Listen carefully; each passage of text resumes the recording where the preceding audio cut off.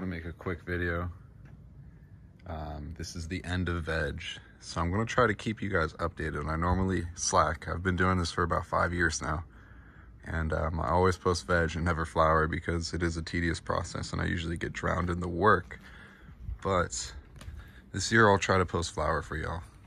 In the past I have, but it's been years. So we're on week 1 of flower. Everything's transitioning. This is a Candy Runs clone, little guy. We got the big girls right here.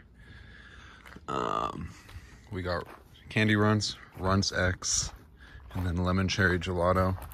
They're absolute beasts with a bunch of tops. And they're about 6 feet tall in a 250-gallon pot. Here's the stalks, or stumps, whatever you want to call them at this point, because they're pretty big. We're doing full synthetic for veg, and we are now transitioned over to full organic for flower. So what we got here is Piranha for the roots, CalMag, and Flora Grow, and some sea moss. That's what we use for veg. And this is synthetic. This is a huge jug right there. Shout out Tiger, if you know.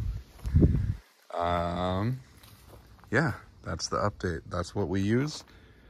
Now we're going to full organic nutrients for flower, and we're going to put this all towards hash rosin, except for the tops. But yeah, hash rosin. There's some pollen on here. I just shook off if you saw that. So there's no PM, nothing like that. It's pollen in the air, unfortunately. All right, guys.